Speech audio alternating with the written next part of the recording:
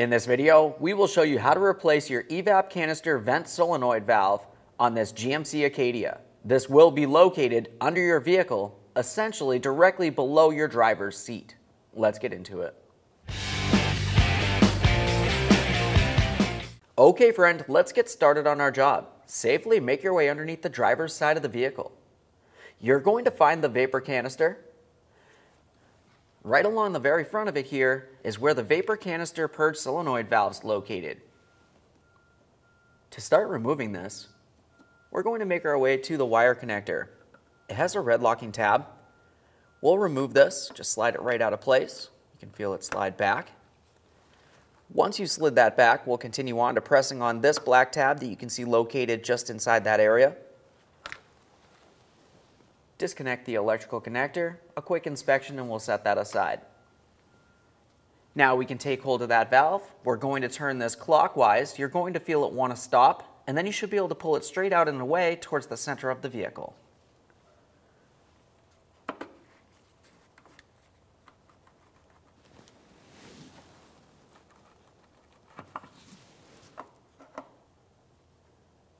There it is, friend.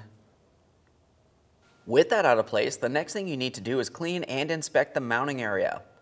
We want to take a peek inside there, make sure there's no miscellaneous debris, and also confirm making its way around, we remove any of that existing debris as well. Just going to use a clean rag for this. We'll give it a quick wipe. Wipe along the outside as well, as I mentioned. A close inspection. Now we can install our brand new EVAP canister vent solenoid valve. To install this, we're going to have the electrical connector facing straight down. We'll slide it into place. Go ahead and start pressing that in. Once you have that pressed in, we're going to continue turning this counterclockwise until it's in its fully locked position. You may have to press this fairly hard.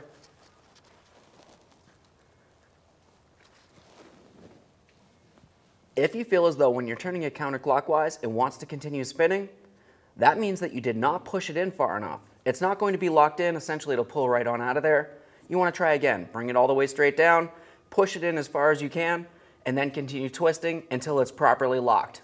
As you can see, this does not go any further. It's locked in. Continue on to the electrical connector. We'll take this, press it in, listen for a click. I heard a light click there. We'll lock it in with the red locking tab. Double check, make sure everything's properly secured. Okay friend, we finished our installation. At this point, make your way out from under the vehicle. Start up your vehicle, let it run for a short while. Make sure you have no check engine light, no running condition, and take your vehicle for a road test. Thanks for watching. When only the best will do, demand TRQ. The only company that lets you view before you do. TRQ is committed to offering the highest quality aftermarket auto parts that are engineered for peace of mind. Thanks for using and viewing with TRQ.